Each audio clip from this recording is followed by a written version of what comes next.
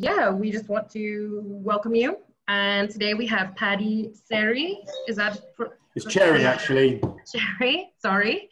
Right. From Minima protocol, and he's going to be speaking to us today about blockchains in a Bitcoin world. Paddy, I'll let you introduce yourself. Yes, hello. Thanks for having me. Yep, I'm a deep techie. Been coding for 35 years. Fell in love with crypto 10 years ago, and I've been falling down that rabbit hole ever since. So today I would like to talk about blockchains in a Bitcoin world. You can all see my screen, yeah? So in the beginning was the word, and the word was Bitcoin. And this revolutionary idea that we still don't understand, the full ramifications. Now, Bitcoin is trying to be a base layer monetary blockchain protocol. And I'm not joking when I say that we may have to just rewrite the history books. We're just going to say in 2009, Bitcoin launched, and then everything that happened up until then is just going to be a footnote. Because we're literally standing on the cusp of the dawn of the third age of man. Yeah, we are within reach of being free from shackles that have bound us for millennia. Money underpins everything. And so however big you think Bitcoin is, it's bigger. So when looking at these, protocols, there's many moving pieces that all overlap over each other. And since we're in a period that I refer to as the clone wars, where many disparate different groups and teams are trying to come up with a better Bitcoin, I thought I'd go through what these pieces are and how they stick together so that maybe we can have a better idea about what it is that we're all doing here. So POW, proof of work. This is the beating heart of Bitcoin. Proof of work requires energy, external energy. You need to put work into the system. This is very useful. This is objective. This means that when I look at two blockchains, I can independently verify and tell which one has had more work put into it without asking anybody anything. So not only is proof of work a consensus engine, it is also a commodity, like gold is a commodity or silver, something that you have to dig out of the ground. And this gives it intrinsic value. It's actually valuable in and of itself. The argument, the value argument for Bitcoin, for POW networks goes, proof of work is expensive, so attacking the chain is expensive. Attacking the chain is expensive, so the chain is secure. The chain is secure, so the chain is valuable. This is a nice, linear, logical argument that goes from energy in to a valuable chain. Yeah, makes sense. It's like, okay, understand. And we refer to this as unforgeable costliness. You can't fake it, you can't duplicate it. You've actually got to do the work to get that chain. And that's proved, very, very valuable. Now, POS, proof of stake, is a new consensus engine that they've come up with. Now, this requires no energy, which is why some people really like it. And the difference is that POS is subjective. I can't distinguish two POS chains from each other independently. I have to ask somebody something. I have to get a reference from somewhere to tell me which chain is which. Now, this is it can be very useful, but it's not valuable in and of itself. And when you try to do the argument for the value of a POS chain, it goes something like, the chain is valuable, and so the chain is valuable, so staking is expensive. Staking is expensive, so an attack is expensive. An attack is expensive, so the chain is secure. The chain is secure, so the chain is valuable. Have you seen what I've done there? I've had to start with the chain is valuable, and I've had to end with the chain is valuable. Now you're not allowed to do that. Yeah, this is called a circular logical fallacy. You can't give yourself a leg up. You can't just say, look, I'm valuable because I'm valuable. Now that's fine. As I said, this is very useful. If I were 8 banks who didn't trust each other and they wanted to use a blockchain amongst themselves, they would not use a power protocol. They would use a POS protocol. Yeah, because the information is subjective to them. Another example that I find quite useful is that recently the Minima team have had to switch to Telegram from WhatsApp. Yeah, we're all using WhatsApp, and now we've had to switch to Telegram because they do the big group where you can have an open public forum where lots of users can join in, and WhatsApp don't do that. So I was like, I switched over to Telegram, and now everything's exactly the same. All my friends have switched over, I use it. The security assumptions are the same, the messaging is the same. And in fact, the one feature that Telegram does, the edit button, shows that you're useful right up until the point where something more useful comes along. And this is the point. There's nothing intrinsically valuable about WhatsApp. Yeah, Telegram and WhatsApp are frankly interchangeable. They both do exactly the same thing.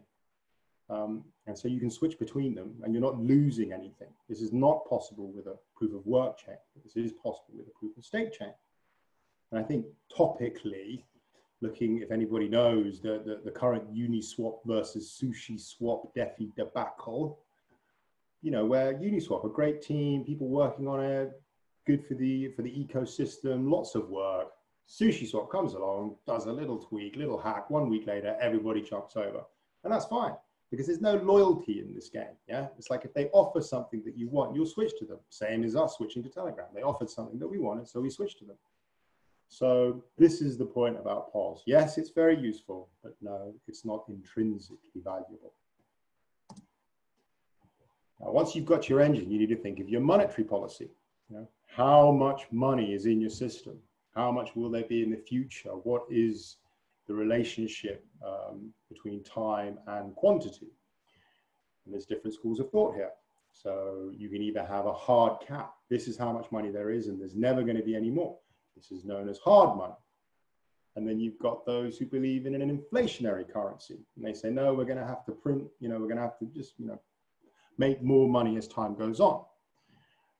And they both have their reasons. Now, the public, evidently, when you look at it, understand and want hard money. They feel far more comfortable knowing that there's a fixed amount of the currency that they're playing with. But in the miner paradigm, in the paradigm where you have miners who work on the chain, you have to pay them.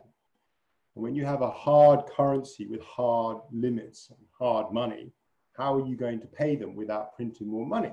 And they say, well, we'll pay them with the fees. And then it's like, well, are the fees going to be enough? And these two schools are sort of fighting with each other. In fact, I would say it is the defining quality between Bitcoin and Ethereum. Bitcoin is hard money and Ethereum is inflationary money. But the truth is that money is a winner takes all game. Yeah, nobody's going to put their money into a less hard version, into a less hard currency. We see that. And in fact, topically, again, even though the last couple of months have all been, no question, the DeFi scene on Ethereum has been exciting and interesting and all these wonderful projects, but they went for Bitcoin because they went for hard money, because that's actually what matters. The value is there. They're up for a crypto asset, not for a crypto applications. So monetary policy, very important. So you've got your engine, you've got your monetary policy. Now you've got your power. How much power do you need to put on your chain? And this is also very important because there's multiple layers to this. Yeah, there's the base layer, layer 1. This is the layer that everybody has to process. Anybody who wants to use the blockchain has to process layer 1. This does not scale. Yeah, it never does on any chain. There's no way of scaling it. Whatever people may say, whatever sharding enthusiasts, layer 1 does not scale. You have to go higher up the stack into the higher levels. And so I think of it as the lawyer, the club, and the player. The club and the player draw up a contract that says, with the lawyer, which says, we will pay you £10,000 a week as long as you turn up and you don't do drugs. Okay? Now there's 2 ways that this can be played out. Option 1, every week they go to the lawyer, and the lawyer asks the clerk, has he turned up, looks at the record from the hospital report, whatever, signed, and says, okay, he hasn't done his drugs, he's gone to the thing, he's fine. The lawyer enforces the payment. This is a layer 1 transaction. And then there's option 2, which is where the club and the player actually deal with themselves. Yeah. Now they've drawn up the contract that says, look, don't muck about. Yeah. So the club and the player can interact with each other, and the club just keeps playing the player, and they never have to go to the lawyer. And the only time they have to go and see the lawyer is if somebody tries to break the contract, if there is a dispute. Yeah. Then you have to pop back down from your layer 2. Yeah. So before they were just interacting with each other, now they have to pop back to the lawyer. This does scale because the lawyer can service tens of thousands of contracts with lots of different parties. Whereas if he had to be there every single time something happened, he could do 50 parties a week, he could do nothing. Whereas he could be doing tens of thousands of people a week if they actually dealt with each other and only came to him when there was a problem, which is exactly what we see in the real world. Yeah, whenever you draw up a contract, you don't actually enforce it unless somebody breaks it. This is also exactly how the Lightning Network works. Yeah, you interact with people on the Lightning Network instantly, just brilliantly. And then only when there is a dispute or you wish to end the relationship do you go back to the lawyer. And in this analogy, the lawyer is the blockchain. Yeah, because what is the price of power? Yeah, what is the cost? Ethereum has paid a price for its Turing complete global state mega beast chain. Yeah, what is that price? They have paid in decentralization.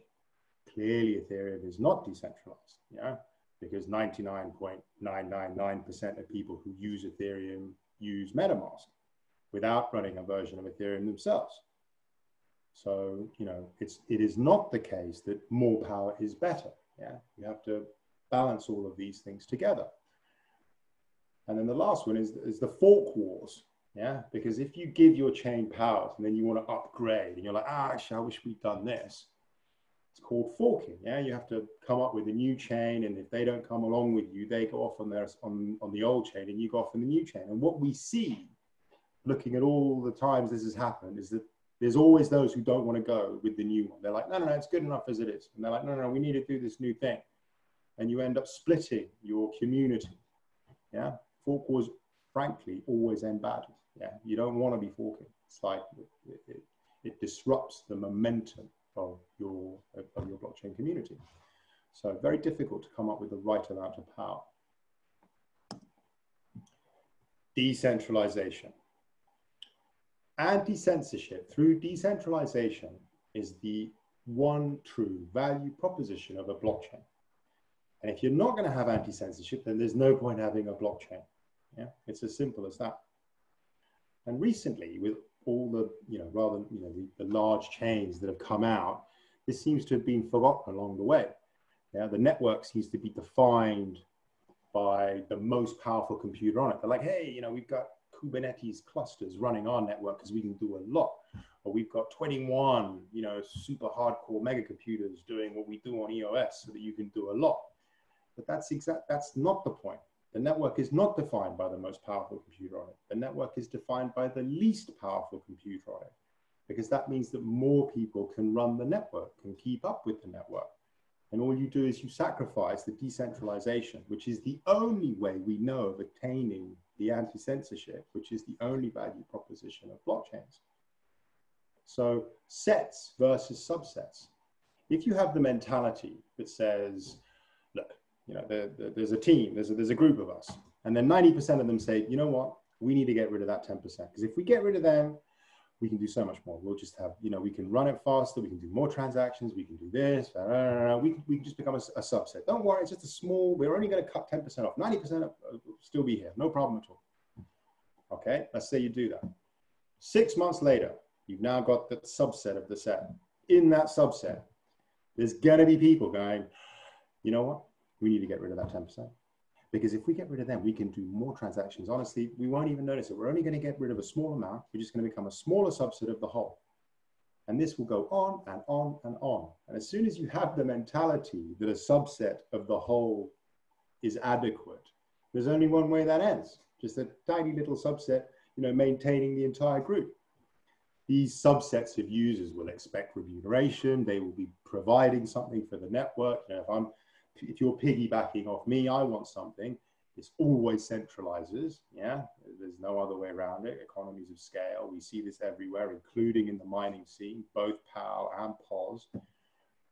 And so you'll just end up removing the decentralization, which gives the anti-censorship, which is the only point of the whole project. And the question, do you run a full node, is this eternal thing that sort of floats above us all. And whenever you're running these chains, the question is, do you run a full node? Because if you don't run a full node, then you're not doing it right, then it's broken. And you're not participating in the network in the correct fashion. You're piggybacking off someone, you're simply replacing one ruler for another ruler. Yeah? And that's not what you want. So decentralization is key, very, very important. But the question, when designing a monetary blockchain protocol, you have to ask yourself, what is the most valuable, most powerful, most scalable blockchain we can create where every single member of the network runs it in full? If you're not trying to answer that question, then you're asking the wrong question, because that's what everybody wants. Yeah, this is what the dilemma that we all seem to be having at the moment. It's like the set of validators is getting smaller, the set of people who are running the chain is smaller. You know, so from the offset, you need to be thinking in a way where we don't get a subset. Yeah, where everybody's running it, where it is going to be valuable, where it's powerful enough, where it's scalable. Yeah, this is the question that you need to be answering.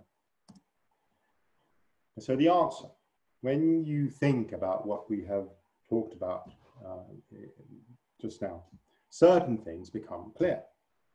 Number one, it has to be power backed. Yeah, if we want this to be valuable, if we want this to be intrinsic, if we want this to be unforgeable, if we want this to be scarce, it needs to be power backed. It needs to be hard capped. Yeah, because we see when we look out there in the wild what happens to chains that aren't hard capped. The public simply isn't interested. They want to know that this is all there is. There aren't going to be any more, that their percentage of the total stays the same. I think that's fair enough. It needs to be finished. Yeah, this whole idea that you can just constantly fork and upgrade and keep changing the chain, all you do is splinter your community. All you do is weaken the momentum of your chain. You need to come up with a design and you need to say, this is it, lads. This is the one. It's finished. Now, when you're thinking everybody needs to run it, yeah, you know, everybody doesn't have a laptop, let alone an online cloud server, let alone the ability to set up a Kubernetes cluster. Yeah. And in fact, when you think about it, there's only one device that everybody actually has access to. So if you want everybody to run it, it's got to be mobile native, because a mobile, you know, smartphone, incredibly powerful computer, I might add, is the only device that everybody has. So if you want everybody to run it, it has to be mobile native. And lastly, no centralization.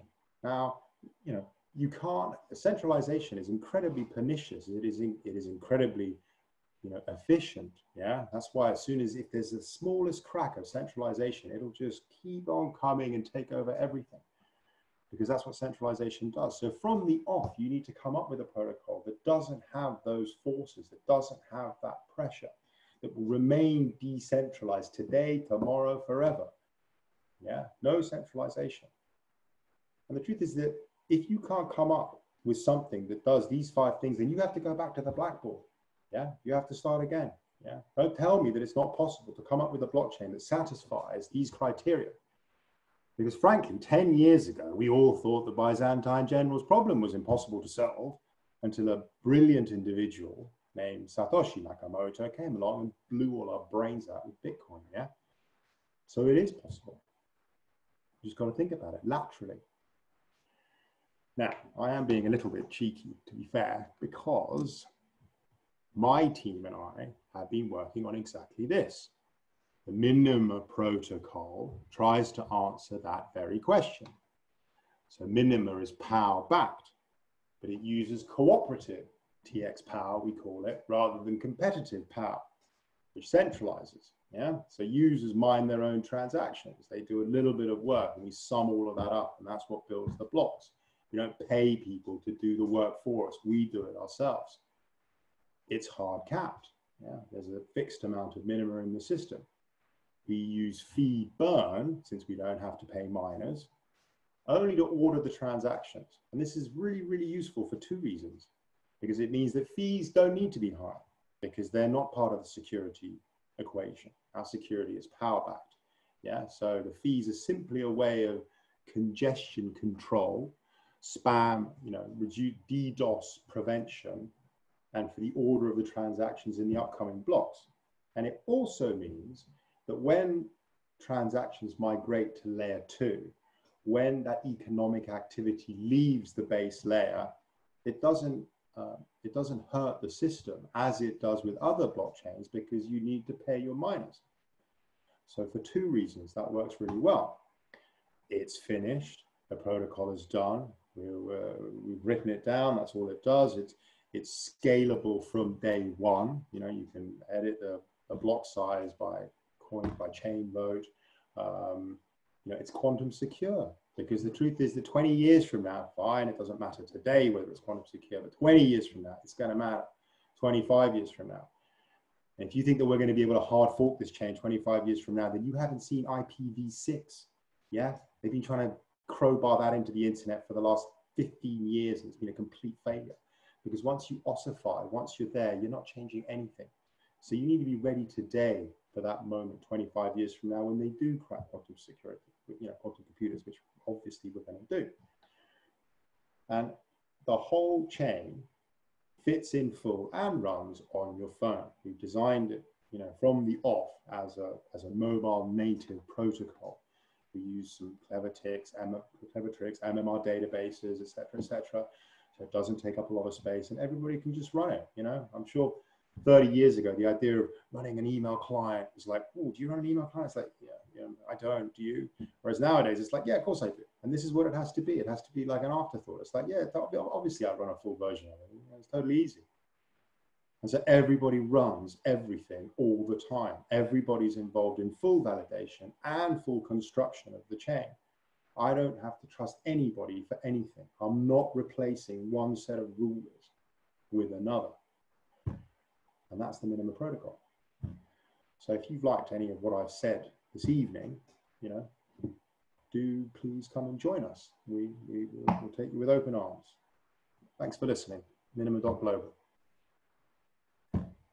That's it. Thanks a lot, Paddy. So can everyone hear me? My connection is a little bit poor. Can you hear me, Paddy? Yes, I can hear you, yes. Fantastic. Thank you so much for the presentation. It was very interesting. I would love to hear a little bit more actually about Minima, how specifically it works and what use cases it enables. But maybe let's see first of all if we have any questions. Shall I stop sharing my screen, or shall I, so we can have yes, please, if you could stop sharing, I think it might improve the bandwidth here. Yes. Ooh, 1, 2, 3, 4, 5 by 5, 25. This is the biggest Zoom grid I've been on. If anyone has any questions, please write them in the chat now. How do I get the chat up? Chat. Okay. Just seeing if anyone is writing. If not, I can start with my question. So why don't we start with my question? I mean, I'm curious to hear where is Minima now, if it's already launched in mainnet, and what type of use cases you expect to see first of all on Minima. Yeah, no, absolutely. No, we're a couple of, testnet's been out for 6 months, but it's been a nerd fest, basically, just developers. The whole thing's written in Java. That's been ticking along very nicely. And we are a couple of weeks away from releasing our first public APK so that non-nerds can access the internet. But we're functionally complete. It runs on your phone. It does everything that it's going to do. And yeah, it's looking very nice. In terms of use cases and et cetera, clearly being mobile native, we are in discussion with a few telcos who are very interested in using it for tokenizing different aspects of their network, et cetera. Minima has a very clean tokenization system, UTXO model, very efficient. And so lots and lots of ways that we can save the telcos money. So they're very interested in using it, which is a win-win situation for us, because basically they can get it on all the phones and we can save them loads of money. So both of us would be very happy with this continuing. So yeah. Mm-hmm. Brilliant. And just one follow-up question. If I want to build anything on Minima, what programming languages could I use? So the actual on-chain layer one scripting language is similar to Bitcoin's, although Bitcoin is a subset of Minima. It's a very simple, basic type language, but with some very nice features. So you've got a sort of transactional state, and you can do, all the things that you expect to be able to do with a smart contract. But one of the things that we've learned from the blockchain space is that the reason Ethereum has done so well is because it opened itself up to the web development community. Massive centralization issues aside, MetaMask and the ability to write web applications has been a real boon, a really successful thing that Ethereum has done, so that everybody can write these web apps and integrate them into smart contracts on the blockchain. Minima takes this a step further and has something known as the mini dApp system. Each Minima node runs a little web server with a little SQL database and little file access, and you actually write websites as complicated as any website you can actually write, out there in the wild. And that's how you interface with the blockchain, and that's how you write your application. So any web developer should be able to start writing applications on Minima, because I think that's been so successful on Ethereum. Thank you. We have one question from Dan Joe. Could you explain how it is DDoS proof? So the same way that Bitcoin is DDoS proof. The idea of free transactions doesn't work. Yeah, you need to pay to have your transactions sent across the network.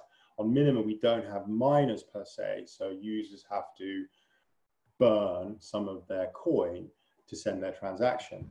Now they also have to do POW, on the transaction to send it, but POW only prevents DOS attacks. It does not prevent DDoS attack, distributed denial of service attacks. So the POW is there, but you also have to burn, and this is frankly the same as all chains. You just have to pay. So it's just very, very expensive to start sending loads and loads of messages. That's it. Mm-hmm. No questions so far from the audience apart from that. I think people are still thinking. Shall I tell you what the floor in Minima is? Tell us. Sorry to interrupt. There are actually questions. I don't know if you just can't see it. Oh, I can't see any. There's one from Barry Sherman who's asking if proof of stake has no real value, why are so many other chains adopting it? Because that's a very good question. Because they feel that proof of work is a waste of energy, I think. They feel that you can get the same as a proof of work chain with a proof of stake chain. And this simply isn't the case. In fact, I would say the fact that there are so many proof of stake chains absolutely, proves what I've been saying about there being no scarcity to this. Yeah, proof of work chains eat each other. Yeah, there's no proof of work. There's only 1, 2, 3, proof of work chains, because the larger ones just devour the smaller ones. Proof of stake chains, there's loads of them, like messaging apps, because you can actually, you can run your proof of stake chain with, the initial stakeholders, and you don't need to put energy into the system. And so you think that your chain is secure. And the truth is that even though it is useful, it is not valuable. This is the thing that the proof of stake chains need to understand. So yeah, Cardano, Tezos, Neo, Tron, I'm looking at all of you. I mean, ETH2, ETH, I think they're really shooting themselves in the foot with this whole ETH2 massive mega bacon chain nonsense, frankly. Sorry. Caitlin, do you mind to read the questions, because I still don't see anything after? No problem. So the next question is from David Moore. He's asking, how many transactions should Minima be able to reach on layer 1? So realistically, I think layer 1, in the next 5 years, if we can hit sort of 50, 100 transactions per second. That's really not where the action needs to take place, though. What you want is you want 1,000 to 1, layer 2 transactions. And the truth is that we've already seen that this is possible. The Lightning Network could today, with frankly minuscule amounts of people actually on it, handle 50,000 transactions per second. So yeah, let's say 50 to 100 transactions per second on chain, with 50,000 to 100,000 transactions per second off chain, which I think is totally doable. We see that possible already. I mean, if I expand on that point, when you get a complicated chain with a global state and a Turing complete language, it's very hard to do the shift from off-chain to on-chain. It's very hard to take the state, take it off-chain, muck about with it, and then move it back on-chain. Whereas when you have the UTXO model, which is what Minima uses and which is what Bitcoin uses, it's actually far more geared towards this off-chain mentality. In fact, the L2 protocol, which is like the next version of Lightning that Minima fully supports and that Bitcoin hopes to support it if it ever gets another hard fork, is effectively, you can do anything you can do on the, on layer 1, just with a smaller set of people and a smaller amount of money. But in that set of users, the UTXO model with its sequence-based transaction, which is what L2 does, you can basically do anything. This is really, really useful. This is, which you can't do on Ethereum. So currently, all the beautiful apps on Ethereum, they're all totally base layer. They all run with the lawyer all the time, which is why all of us have been priced out. Yeah, which is why all of us can't go to do anything. Because whenever I try to send an Ethereum transaction yesterday, they wanted $50, and I'm like, that's the total amount that I'm trying to send. And this is what happens. And unfortunately, you can't take those protocols and move them off chain. And if you are going to be going off chain, then you don't need these massive Turing complete bloated layer 1s. Yeah, what you need is to be able to verify disputes on layer 1, and you need to be able to do everything off chain. That's the difference. Yeah.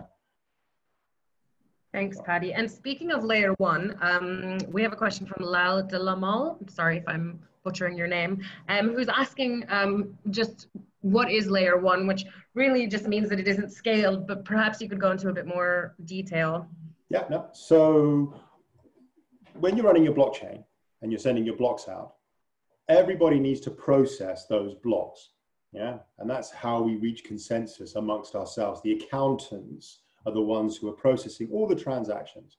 So when I mean layer 1, all I mean is these are the transactions that everybody has to process. And if you think about that, if everybody has to process them, then clearly you're not going to be able to do a lot with that. Yeah, your network is going to be defined by the least powerful computer on the network. So since Minima is expecting to work in Africa and Nigeria on your mobile phone, you're not going to be running a high frequency trading desk, with thousands and millions of transactions per second that everybody's going to process. But that doesn't matter, because what does matter is that you can actually run your high frequency trading desk off chain on layer 2, where you only interact with the people actually involved in that transaction. That's the difference. Instead of sending the transaction for everybody to process, the base layer, layer 1, only those involved in the transaction process the layer 2 transactions. That's that is scalable. That means that I can transact with someone and you can be transacting with someone and as many times as I want with them, and you can be transacting as many, and I don't see your transactions and you don't see my transactions. Yeah, clearly that does scale. Yeah, and only if we have a dispute, only if one of us tries to, cheat the other person, do we have to pop down to the base layer and say, hey, look, something funny's going on here, which is exactly how the Lightning Network works, which is why it works. Thank you. Another question, this is a question from Stephen Brooks. Is Minima locked to your phone? And if you lose the phone, what would happen with the funds? Does it use the same security and recovery? Good question. Minima requires participation, by which I mean, if you want to be free from trusting anybody, if you want to be in charge, then yeah, it's up to you. And if you lose your phone, I mean, if you haven't made a backup of your private keys, yeah, you have to make a backup. But if you don't make a backup, no, there isn't anybody out there who's got your information. Now that's okay, because we've actually come up with systems, proof circles, where other users can look after your things. You'll have to remember your password, your 12 phrase, yeah. But the truth is that if you forget the keys to your coins, either you trust somebody with that key or you have a multi-sig, yeah. But even in a multi-sig, it's like, would you put your money in somewhere where four out of five of your friends wanted to, they could take your money? I mean, that's fine. I'm sure they won't take your money, but you know, there's levels that you have to go down. And if you want to be independent and you want to be in charge of your own money, then it's up to you. And yeah, if you lose your coins and you lose your password, you lose your money. Or you can ask somebody to keep, you know, half the key, he can keep half the key, you know, same as every other multi-sig type, you know, scenario. So it's up to you, you know, how much trust do you want to give to other people? Very good, thank you. From Barry Sherman, do you think UTXO is enough? Is it programmable enough for everything we will need? Yeah, I do. Absolutely, I do. It's just a data model, yeah. What we know is that the UTXO model works very well with proof databases with the MMRDB. I think the real issue is actually whether you have a global state or a transactional state. Ethereum, a lot of Ethereum's power comes from the global state that every transaction can access. And if you want to think about that, it's like having a festival with one door. Because at the end of one transaction, I can actually do something that invalidates the next transaction, which means you have to process because we both have access to the same global state. And I might change something that he wants to access. So the UTXO model doesn't do it that way. Yeah? The UTXO model doesn't have you know, our UTXO model doesn't have a global state, neither does Bitcoin's. And that's really the bottleneck that causes these huge issues. You've got to think, well, look, what is the price of being the only person to use the big computer that the whole financial system is on? And clearly that's going to be astronomical, which is exactly what we see. You know, that's just not going to work. Yeah, I mean, aside from the UTXO model, I think I could, my original question, which I'm asking, you know, for all of you, can anybody here see what the floor in Minima is? Yeah, like obviously we've had to pay a price. There is always a price for everything. There's nothing for nothing in this world. And to arrive with this system that runs on your phone, it's quantum secure, everybody runs everything. You know, what was the price that we had to pay? Oleg, what's the price we had to pay? I mean, the trade-off between the three things: speed, decentralization, and scalability, right? Users, Oleg. No, not those three. Those three is fine. The triumvirate of users. Minima requires a lot of users. It doesn't work with a small amount of users. Yeah, we're going to have hundreds of thousands, millions of users, you know, to consider the chain even secure enough to, you know, buy a meal or a burger or whatever without possibility of attack. And the truth is, if this is going to be the monetary system for the world, we need billions of users. Yeah. And frankly, the mobile network, which is where we're starting, is sort of going to be our test bed because it's going to be much easier to fix the bugs and you know, and all of that. The true prize is going to be the IoT network, where you've got 10 trillion devices. And Minima is so resource efficient and small that you can fit it on IoT devices.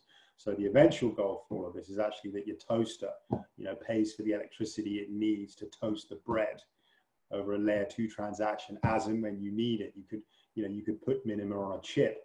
You'll give people light bulbs. You'll send money to the light bulb to pay for the electricity as and when it needs it.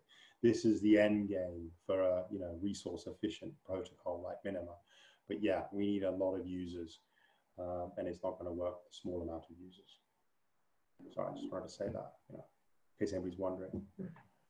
Thanks, Paddy. And so having said that about the users, will you, Spencer Collins is asking, will you have a token sale? When might that be?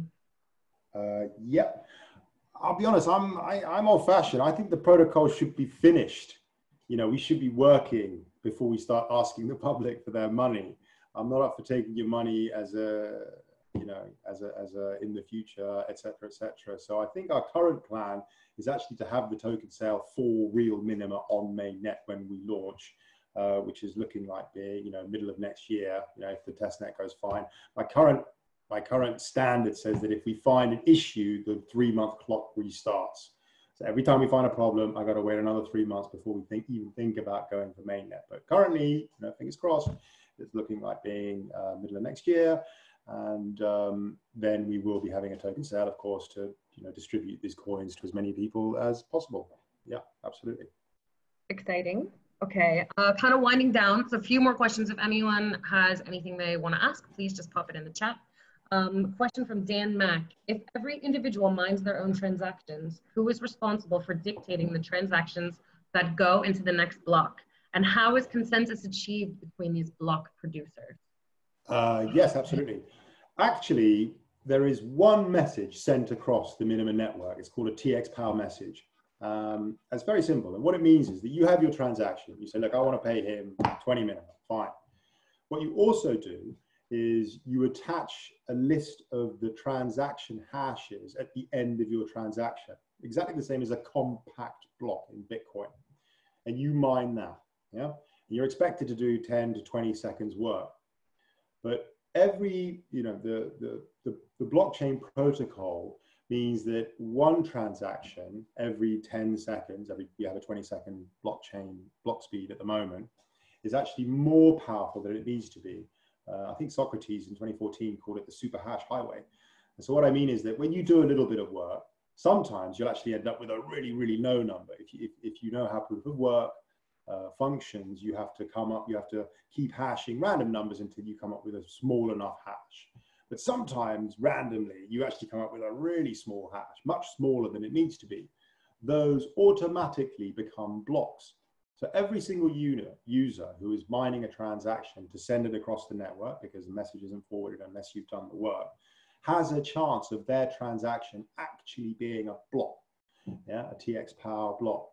And so if you can imagine a network where thousands, millions of TX Power messages are being sent, layer 2, some on layer 1, blah, blah, blah, blah, blah.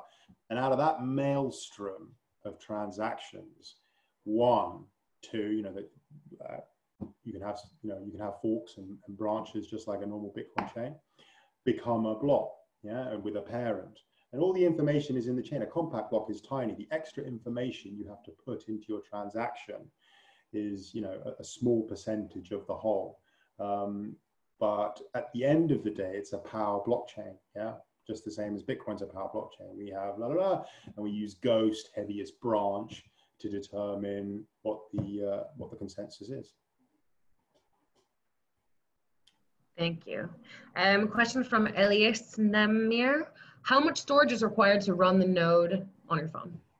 So currently, I think our IBD is about 22 megabytes. And I think what we're aiming for is about a gig. Currently we're talking 50 megabytes will be plenty because our traffic isn't high enough. But I think the eventual goal is that you will store about a gigabyte of data. We use a proof MMR database, which Peter Todd invented. Very nice piece of tech, a hash tree basically, so that everybody has a complete copy of the UTXO. And the trick is with Minima that I look after all the data that is relevant to me, and you look after all the data that is relevant to you. And when we send the transaction, we include a proof of the existence and validity of that data. This means that everybody has to store orders of magnitude less data than is required. Yeah, so everybody doesn't store everything, but everybody can prove the validity of the data they have to everyone. Yeah, it's like a hash tree where everybody stores the root hash, and then all the data that's in it can be proved, Merkle branches, etc., etc. So the amount of data that you have to store is very small, and will continue to be so, in perpetuity. I'm hoping that, it needs to run on the phone that I've got right now forever. So, and it does. So that's good. Small amount of data. Great. Guys, this is the last call for questions. I do have another one from Den Joe. Could you explain how it is proof against quantum computers? So actually there is, a branch of mathematics that we know is, secure against quantum computers. So Currently, Bitcoin and Ethereum use ECDSA signatures, RSA. These are factorization issues that we know are not secure against quantum computers. But a Lamport signature, which interestingly enough uses hashing, which is the beating heart of all these blockchains, is quantum secure.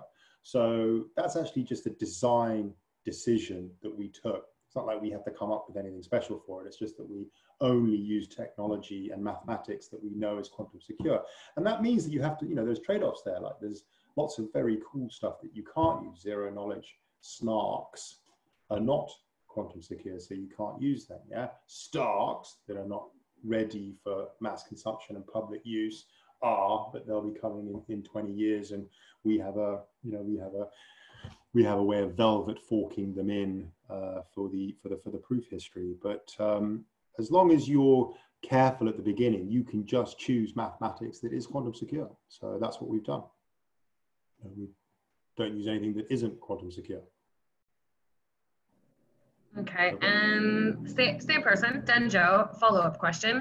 Yeah. What happens to mobiles that have the node, but you switch your phone off for a few days, let's say?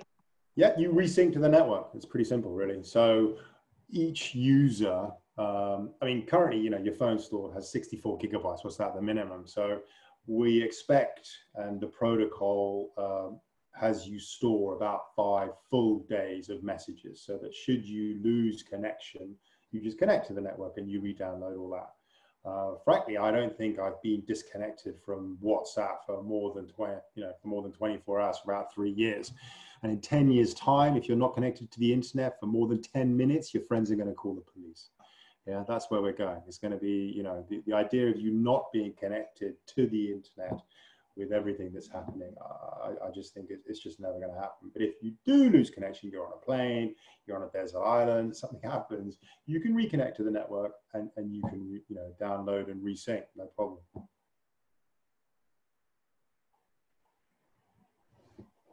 Very good. I think that's it for questions. Oleg, did you have anything you wanted to follow up with, or? I think I see only half the questions for some reason anyway, but since I don't see any more questions, I think we are good. So I'm stopping the recording. Thanks.